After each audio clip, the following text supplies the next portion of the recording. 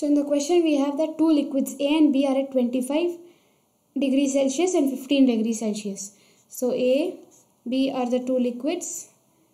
So T1 for both of them are 25 degrees Celsius and this is T1. T2 is equal to 15 degrees Celsius. Their masses are in the ratio of 2:3. So M1 is the mass of A and M2 is the mass of B. Specific heat of A is S1, specific heat of B is S2. And in the question it is given that M1 is to M2 is equal to 2:3 and ratio of specific heats are in ratio and ratio of specific heats are 3:4. So S1 is to S2 is equal to 3:4. So if we consider M1 as 2x and M2 as 2y, and M2 as 3x, S2 as 4y and S1 as 3y. We need to find the resultant temperature, that is TR. We know TR or the resultant temperature is equal to M1 S1 T1 plus M2 S2 T2 by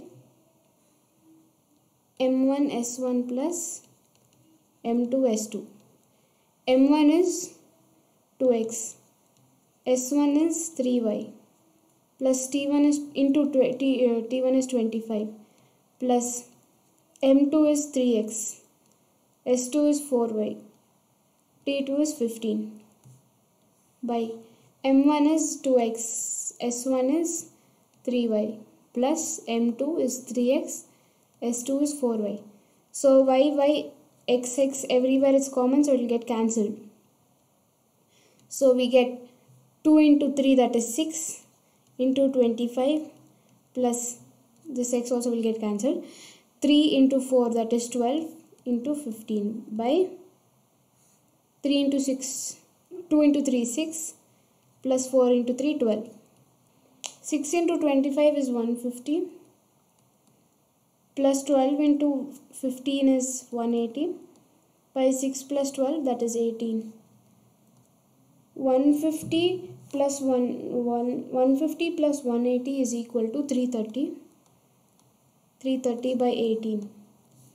This is equal to 18.33 degrees Celsius. So therefore resultant temperature is equal to 18.33 degrees Celsius. So the option is 2.